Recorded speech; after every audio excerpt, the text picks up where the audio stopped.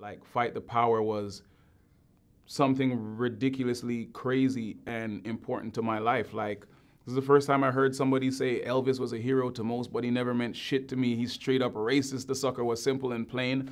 Motherfuck him and John Wayne. I'm like, can you say that? Like, you know what I'm saying? And it's like, that was the song, the theme for the movie, but it was also, you know, Radio Raheem would go around playing that joint within the movie, and it's just, movies like that really had an impact, you know what I'm saying, an impact on my life.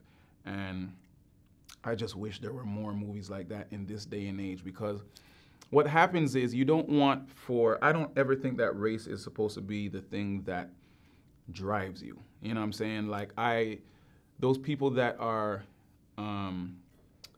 that use it as like, black, black, black, black, black, everything's black, no, black, black, like, I understand sometimes where that mentality comes from, but I think for me, balance is key with everything I do.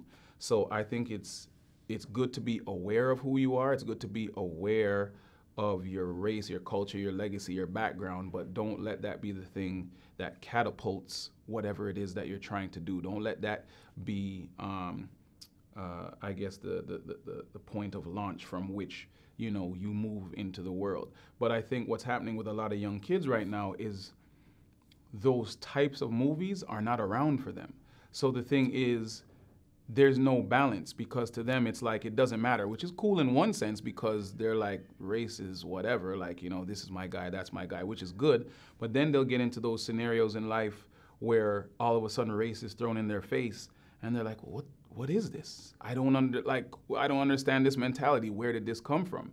And I'm not saying that movies are gonna solve everything, but again, movies are such an important part of who we are a lot of times within North American society growing up.